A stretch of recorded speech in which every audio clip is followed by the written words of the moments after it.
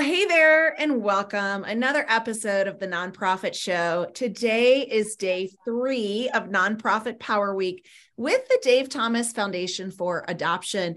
Today we have with us Jill Krumbacher. Jill joins us and serves as the Senior Vice President, Marketing and Development at the Dave Thomas Foundation for Adoption. And she's here to shine some light on ethical nonprofit storytelling. So I'm excited for this conversation. Yeah. I knew that this was, day 3 of our Nonprofit Power Week, but it's a fantastic conversation for us to have. And I'm really looking forward to having this with you, Jill. But before we jump into our conversation, we want to remind our viewers and our listeners who we are. So hello to Julia Patrick, CEO of the American Nonprofit Academy.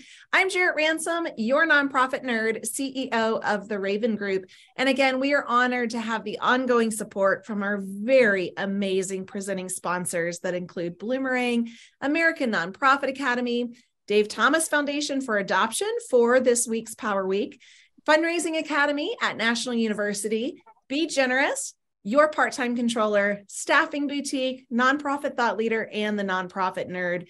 Thank you to these companies. And we encourage you to check them out because their mission is your mission. So do check them out. They're here to help you elevate your programs, your awareness, your mission across your community. And again, if you missed any of our almost 700 episodes, you can find us on Roku, YouTube, Amazon Fire TV, Vimeo, as well as podcasts. So listen to the Nonprofit Show wherever you stream your podcast as well.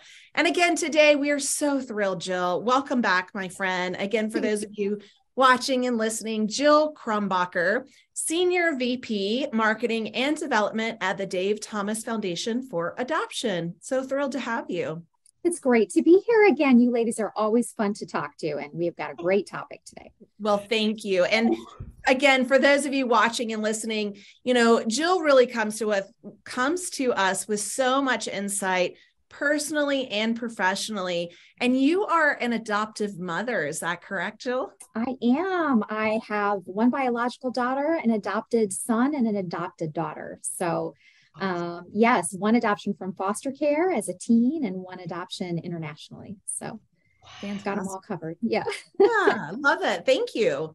Yeah, thank you for that. And I love that, so often, Jill, and you know this, we walk the walk of our passion for a mission within the nonprofit sector, and yet maybe we really haven't been there. Maybe we really don't know the path, and yet we have to stand up and we have to, champion that mission. And so I always love it when we can find somebody in leadership that knows this path, because it just, I think, makes it more authentic and genuine and accurate. And so super cool. I think when we first met you, we didn't know that. We just thought you were a hired gun that had, a background in marketing and PR and development. And we were like, okay, yay team. But this is a really cool and sacred thing for anybody in the nonprofit sector. I think it is amazing. So we have a lot to talk about. So we're going to jump right in, and we're going to ask you is how do you choose your speakers and storytellers for something that is such a profound topic and very emotional? Right. So speakers are one thing and storytellers are another, because, in our world, speakers are awfully talking about the mission of the organization, and you're looking for polish, and you're usually talking about staff or sometimes board, but a storyteller for us is usually coming out of the community that we serve. And so when we are looking for the storytellers, we're looking for a couple of things. Number one, we are looking for people that we've served. It could be a youth that's been adopted often, or a family that has adopted, but we're looking for that youth in particular who is not currently in their trauma, if you would. So for us, our trauma topic, there are a lot of trauma topics, is not having a family. And living in that foster care situation and not having a permanent family. And so we look for the storyteller who has, in our instance, always been adopted, now has been adopted and can look back and reflect on. And there's a number of reasons for that. And we'll talk more about that as we go. But we are looking for someone who is out of it, looking back. And we're looking for someone who can, really share from the heart, open up a little bit. But we're talking about youth in a lot of cases. And so sometimes that's hard to judge, but, we're looking for family members and youth who can reflect back, who can share more of the emotion behind their story, how they feel about things, but always from an after point, kind of looking back is what we hope to find from a storyteller. Now, let me ask you another question, because as we have an aging society or population that is further removed from your founder story, the Wendy's connection, Dave Thomas, do you spend time sharing that origination story as much, or are you more into what the current market, and I'm going to use the word marketplace, but the current service market is? I mean, how do you navigate those two things? We do, of course, talk about our founder and that origin story, more so on things like our website, more so on things like annual report. He will always be, we're only here because of his vision. Right. And how he set up this organization. None of us would be here. None of this would get done without him having done. So we don't want to lose it. Yeah. But typically in the marketing and fundraising work that we do, we don't have much time. Right. And if you've got to pick one topic, whether it's an ad that's popping up on the internet or, it's a PSA that you don't have much time, a radio ad, you get straight to the issue at hand. Gotcha. So typically, because of the length of time that we have, we can't make that connection, and we go straight to the cause, straight to the problem. Interesting. Thank you. Because I love what you said. I totally see that. And I think that's really smart. And that's a really smart way to go. I really, really do. Well, and I love the delineation of speakers versus storytellers. And I always love when agencies, use their client to tell the story. And how you shared the difference there, Jill, is very powerful, but to do it in such an ethical manner and to be top of mind for that is equally important. So right. I appreciate how you share, choosing your speaker and choosing your storyteller and how you go about doing that. Right. Yeah. Yes. So I'm sorry, go ahead. No, go ahead. I along those lines of what you just said, and Jarrett, you framed this up beautifully, because you have to deal with a really tough story. Mm-hmm. So how are you mindful of this storytelling? How are you keeping your folks, the stories private where they need to, and the traumatic aspect of this? Those are a lot of balls to juggle in the media air.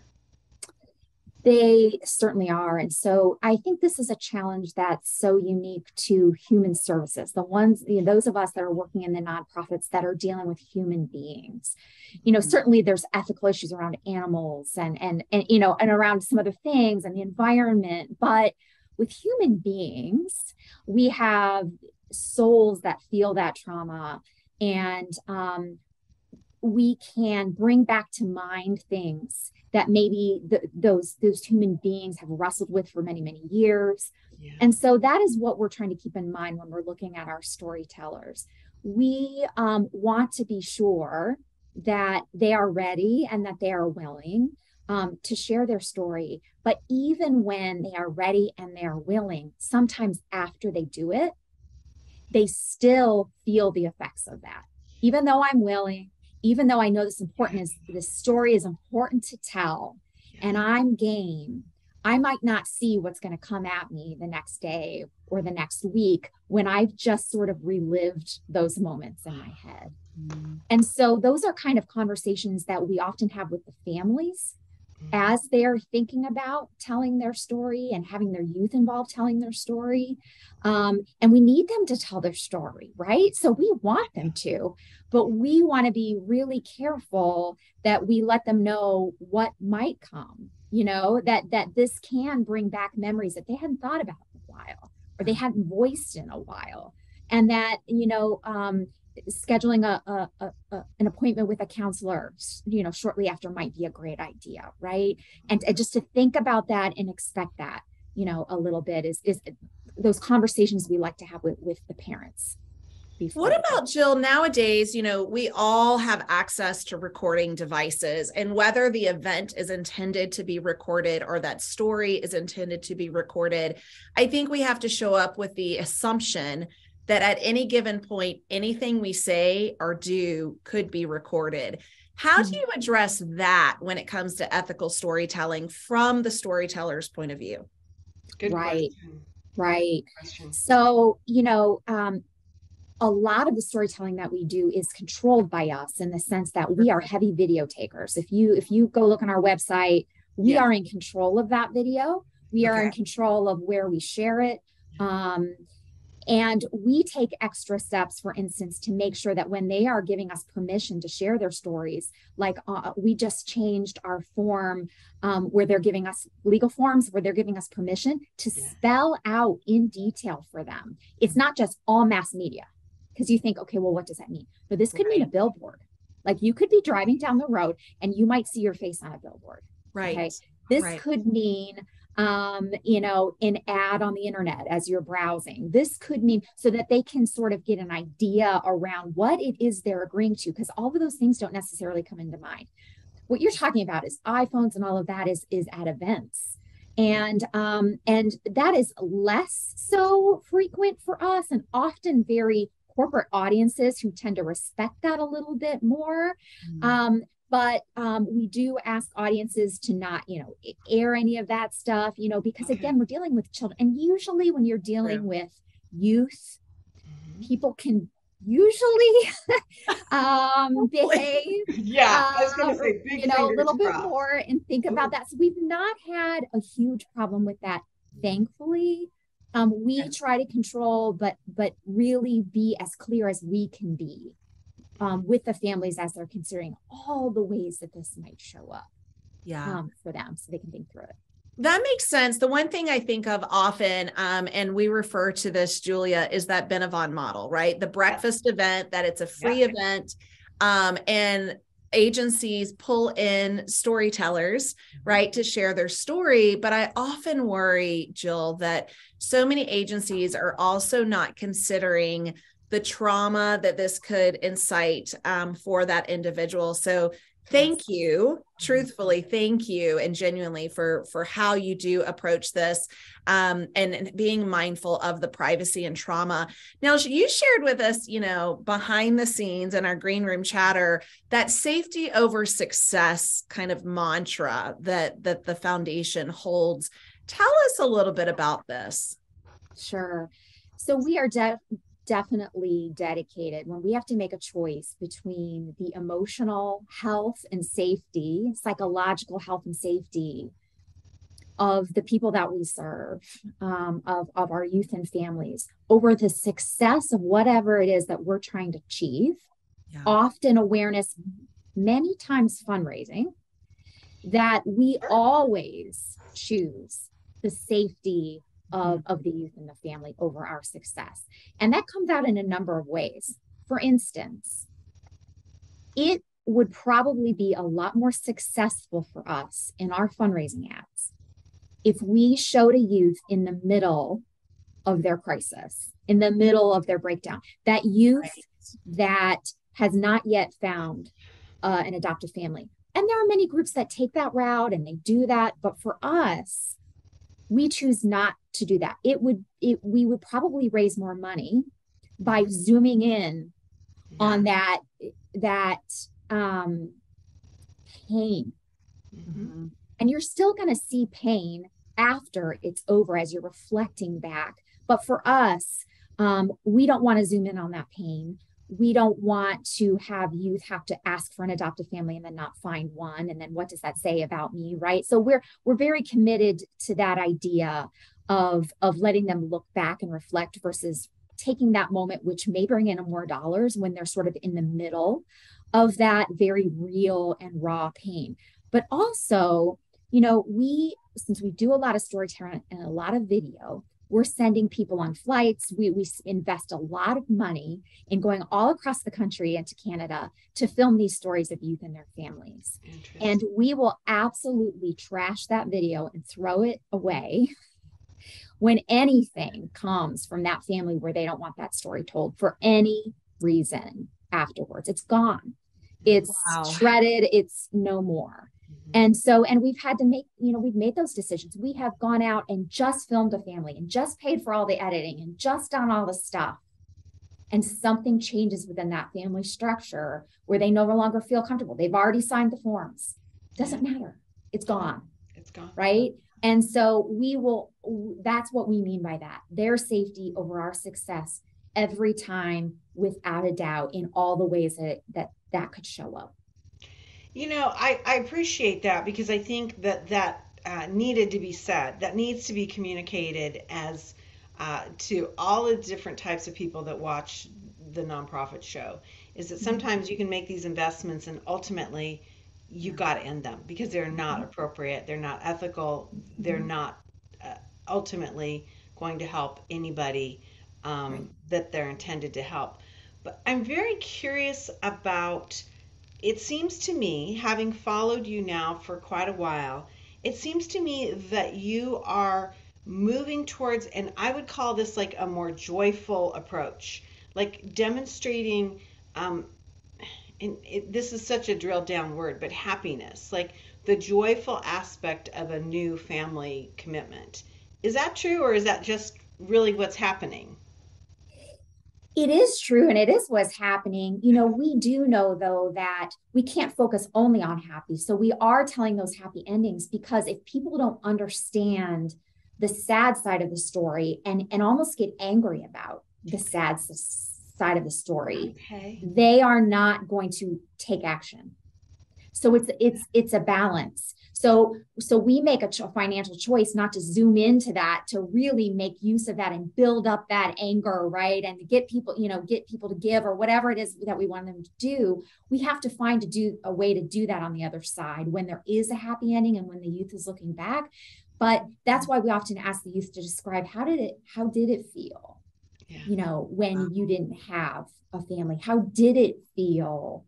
When you didn't have a safe place to live, how did it feel to move from house to house to house to house? Because if we just told the happy story all the time, we found that, well, that's great. They've got it covered. Great. They don't need our help, right? I don't need to get involved. And no, we do need everybody to get involved, and we need people to understand that without this work that's happening, that wouldn't have changed and there wouldn't have been a happy ending. So it's a balance of the two. Definitely telling the happy story, but we would be remiss if we left out the heartbreak that initially happened, because that's what moves people to act. We just don't want to abuse that side of it in order to get, larger financial returns. Yeah. And I think we all know, let's be honest, we can all think to like those billboards that definitely focus on the crisis. We can definitely think of the commercials and this certain particular artist that's going to make us cry anytime we hear her songs, and a poor, animal in a cage. Like that, it clearly works, right? Like it clearly works because it's being done. But how else might we shift and shape the landscape to truly honor that privacy, as well as the potential trauma that it could evoke? This is all so fantastic. Let's move into honoring the heroes. Tell us about this, because I love the safety over success. And again, thank you for having that commitment to, your client or the individuals, that you're serving. But how do you also honor the true heroes in your storytelling? I think it's really easy when you're storytelling or when you're working for a nonprofit to make yourself the hero in a tragic situation. Yeah. And that gets a lot of listen. It can get a lot of airplay and get a lot of notice from donors who want to come in. But the truth is, we may come along and assist and help, but the true hero in our case, and I think in every case, if you stop to think about it, again, in human services, is the youth that we're serving and the family that has stepped up. Those two are the heroes. They have their own strength that has seen them through what they've lived through.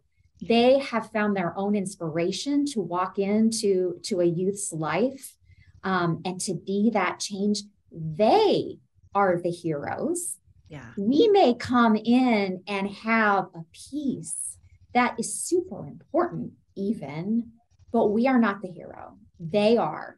And so I think having that mindset when you step in to do this work will help you create the story that is ethical, if you can keep that in mind. 5 years from now, when they look back and they watch this video of their story, are they going to feel proud of themselves? Are they going to feel like, look at me and look what I've come through, and look what I've become? Or are they going to feel, gosh, I was pathetic and sad. If not for this group who came in and saved me, I may not. That's not real. It's not true.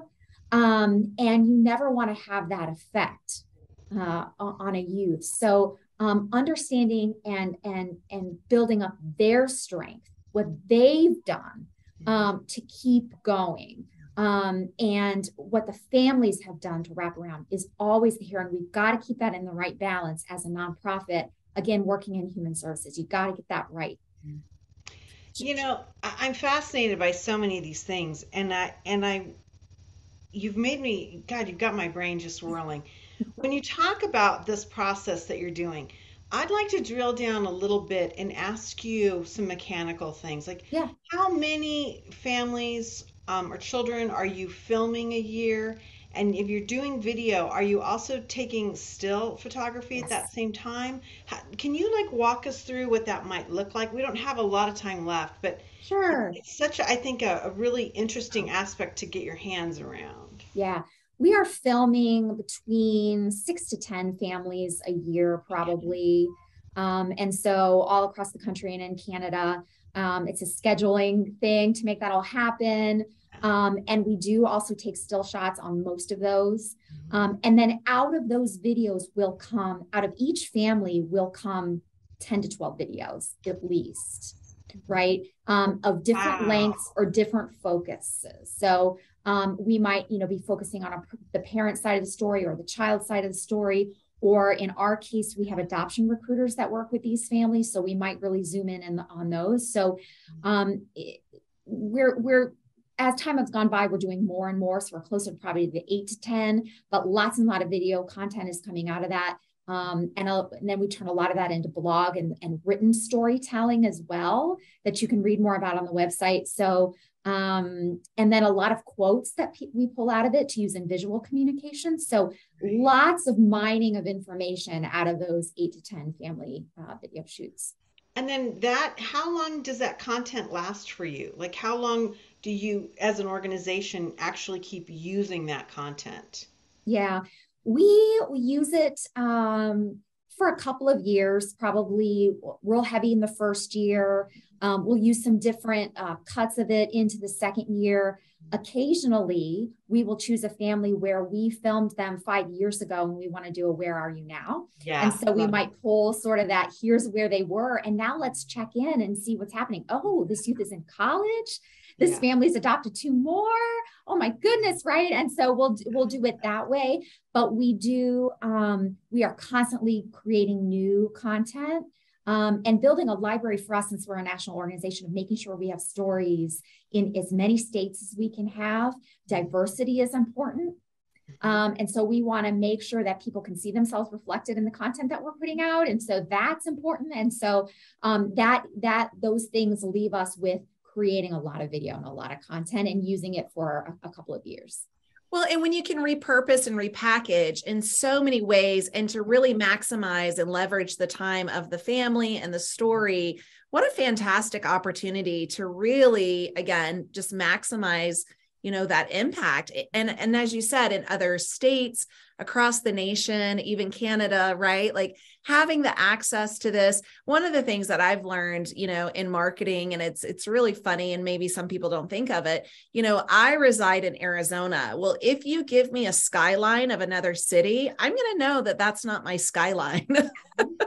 So having those little tweaks for your community and in the geography in which you reside, I think again, it resonates, right? It helps to tell the story in a humanistic, relatable manner. Right. Yeah, Right. very, very Absolutely. interesting.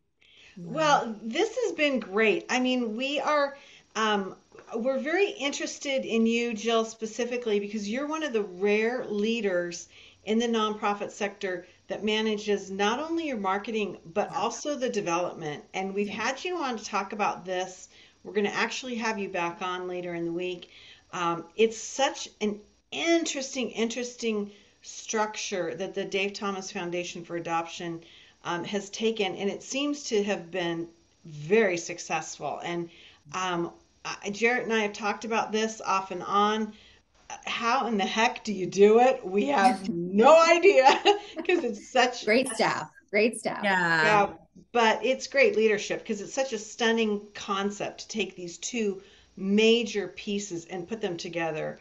And so very interesting. And so for those of you watching or listening to the nonprofit show today, that's really where a lot of Jill Krumbacher's genius comes from, is understanding and straddling, the marketing communications along with the development. And so it's a very interesting thing. For those of you not familiar with the Dave Thomas Foundation for Adoption, or even if you are, I really encourage you to go on and look at their website. It is masterfully done, well branded, it's on message, it's extremely organized, and a real achievement, I think, and something to look at no matter the size of your nonprofit. There are just gems in there that you can pick out. So check out davethomasfoundation.org and watch for more of Jill Krumbacher, Senior Vice President of Marketing and Development for the Dave Thomas Foundation for Adoption. What an amazing storyteller you are for your organization. Thank you. Thank you, Julie and Jarrett. It's been a pleasure. Always. And I just want to put it out there. Maybe next year for our nonprofit Power Week, maybe we can join you in your office. I think that would be great to broadcast from there and to see some of the staff in action, because as you just referenced, as every good leader would, your staff, right? Yes. So thank you for that. Yes. Yeah, it's really been them. amazing. Just to remind everybody, this is one of those unique things that Jarrett and I only do a couple times a year. It's been Nonprofit Power Week. We pick one organization, a topic, and then we drill down for 5 days with that group. And it's very arduous for both sides, for both teams, but it's really where we get a lot of amazing insight that really digs deep into how to be more successful with our missions.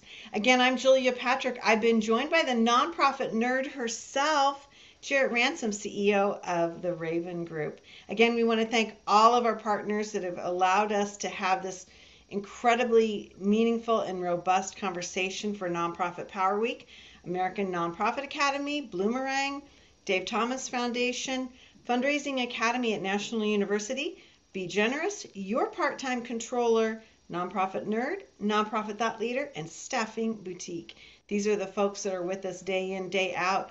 Jarrett, what did you say the number was for the episode? Oh gosh, of course you're going to ask me to do that. I think it's like 672 or something like that. Yeah, but we're coming up on 700 right around Christmas. So yeah, amazing. Well, Jill, thank you so much for what you do within your organization, within our communities. You're such an inspiration. And I think Jarrett and I always feel really excited when we can learn from another leader on how to do it right and how that makes the mission more successful. It's been really an honor to spend this time with you. So thank you. yeah, Thank you, ladies. Hey, as we like to end every episode, we want to remind ourselves, our viewers, our listeners, our guests to stay well so you can do well. We'll see you back here tomorrow, everyone. Thanks so much, ladies.